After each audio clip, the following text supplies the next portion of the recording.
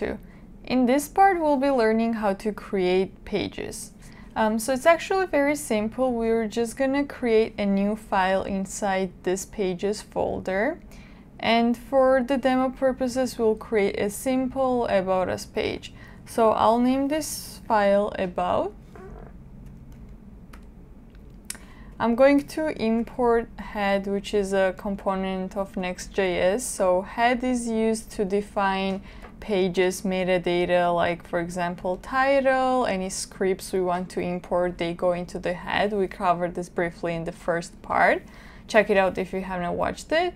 And also, yes, we import style sheet, we import any scripts and define the metadata. So let's create this simple functional component. We always name it the same name as the name of the file.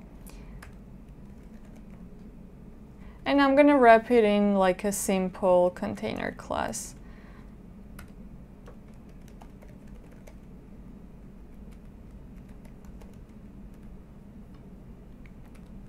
I'll add the head first.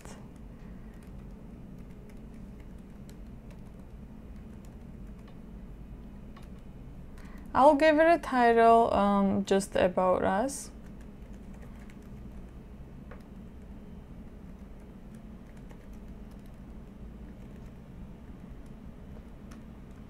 And I'll link the style sheet we created.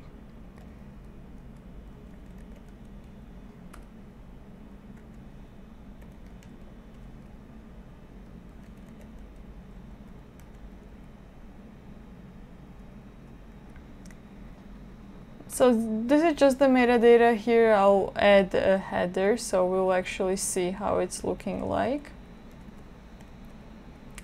So we created the page, and the way to access the page is to use the URL and add the path to the name of the page. So in this case it would be About.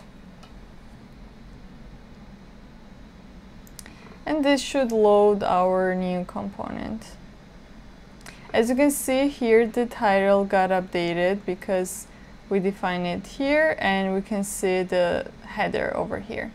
Alright, this is all for creating the page. The next thing we will do is we will create, so because this is a Next.js tutorial, we're not going to be creating a database. We will be using a Movies API that is a publicly available API, and it's free.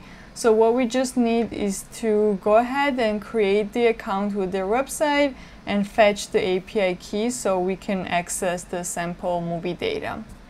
So the way I did this is I used this, I'm gonna add the link in the description down below.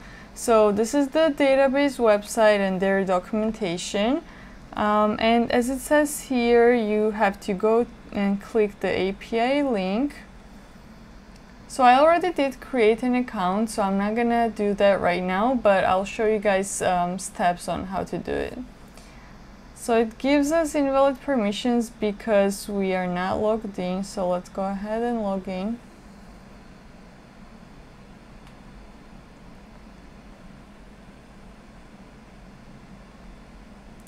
So to create an account, you click here to get started, and I'm also gonna add the link for sign up page in the description, but I'll just log in using my credentials for now, creating environment variables because we will save that key as an environment variable in our project folder.